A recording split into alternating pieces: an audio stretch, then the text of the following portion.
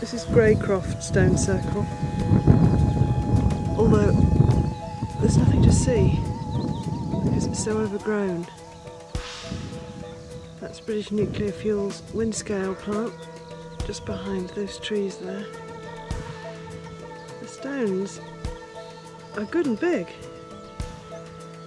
but it's so overgrown, there's no sense of place.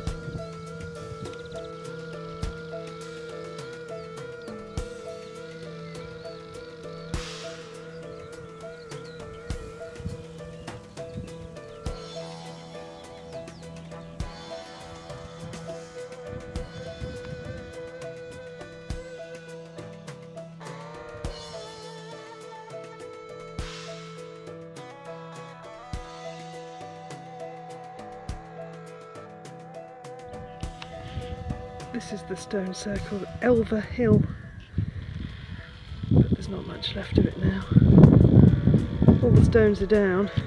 It would have been at one time a very pretty little local circle. So here we are, right next to the M6 in Cumbria, and we've come to visit this monumental structure. It's called Mabrahenge. And it's so big I can barely get it into the viewfinder. I'm standing on top of one of the ramparts, one of the massive rubble banks of this round structure, which rises maybe 20 or 30 feet, certainly in the case of that bit, up from the surrounding land. And in the middle there's a very nice standing stone. No one really knows what henges were designed to be used for. Possibly a meeting place of some kind, or trading, or blood sports, or some kind of defensive thing going on. I don't know. But they're very, very big. And here's a henge called King Arthur's Round Table. Very close to Mabrahenge. It's kind of melted back into the landscape a bit more, and on the left hand side there you can see how the bottom end of the bank has been cut off by the road, but its shape is all there. This is Glastonbury Cairn Circle. The ring of stones that you can still see actually were the edging stones, the curb stones for a mighty cairn. This would have been a ceremonial burial cairn. Now it's home to rabbits and cattle, a lot of young male cows. And down here you can see my big stick, which I picked up to beat them off should they get too close. Ossifant, don't come here. But they're all scaredy cats, look.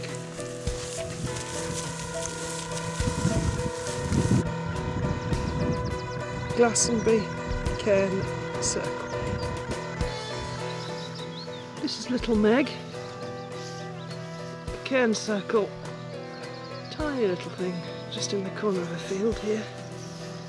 I say tiny, but that's quite a big stone. This stone here has some spirals carved in it.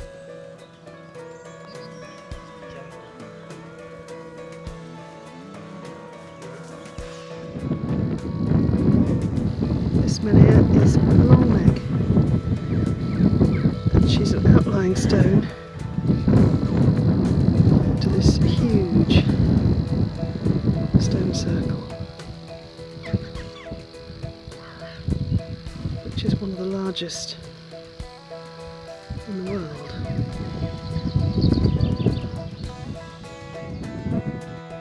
Long Meg's got some very interesting rock carvings on. You see those spirals? Unlike Avebury, this one's so big, it's got a road running through the middle.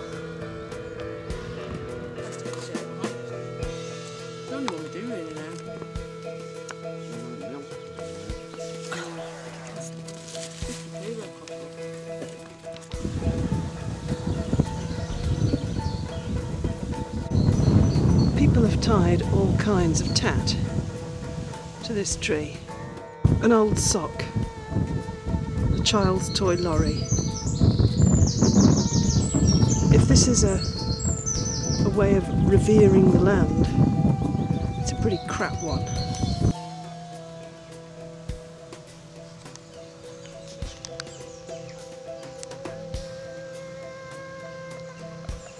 We're up on Moor Divok and we've walked across what's quite dry ground today to see this stone circle.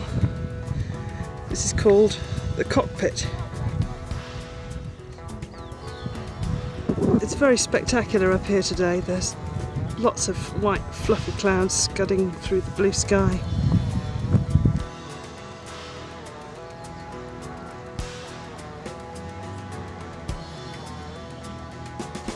We've come to Langdale to have a look at these boulders, on which